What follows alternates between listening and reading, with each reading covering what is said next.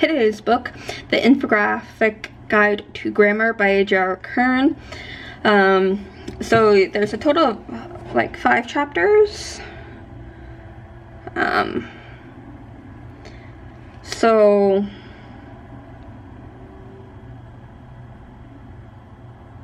obviously I don't have them screenshots.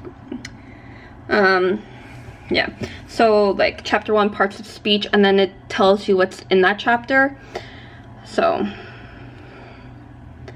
like parts of speech, sentence structure, and so if you want to just jump to a certain thing, it'll tell you like nouns page 14, or clauses page 48 or whatever. So nouns, verbs, 12 English verb tenses, irregular verbs, sentence functions, subject verb agreement, active and passive voice, commonly confused words, modifier problems, double negatives, just to name a few things. So like, to me, it's a decently good start for those who need a visual of stuff, of grammar books, because like grammar books will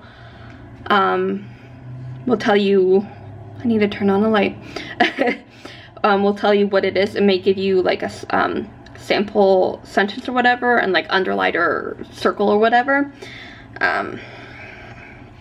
but you do get a visual, colorful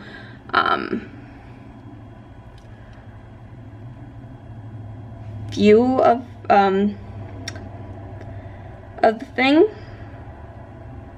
So like, good to know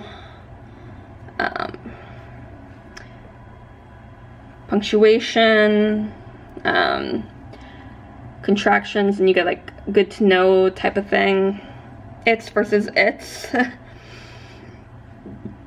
Ellipses, and like foreign words.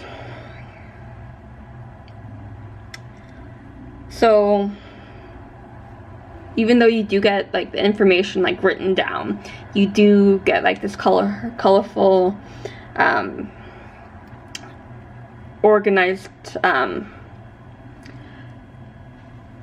type of grammar. So it can be useful for people if what I just showed is more for you. For some, it might just confuse the hell out of. There you go, I'm kind of in focus. But yeah, it can be a very decent book for some people who need this kind of visual to the written word, and like the separation and everything, categorization. So yeah, the Infographic Guide to Grammar. Happy readings.